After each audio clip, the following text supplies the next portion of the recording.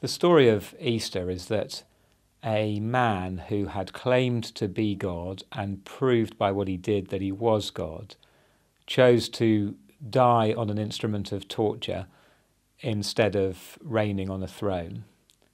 And that then, 3 days later, he rose back to life, just as he'd promised repeatedly, to rule over his kingdom eternally and in triumph.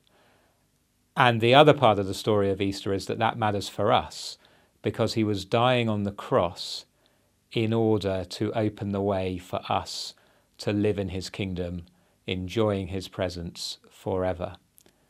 The story of Easter is Jesus, his death, his resurrection, and our invitation into his kingdom.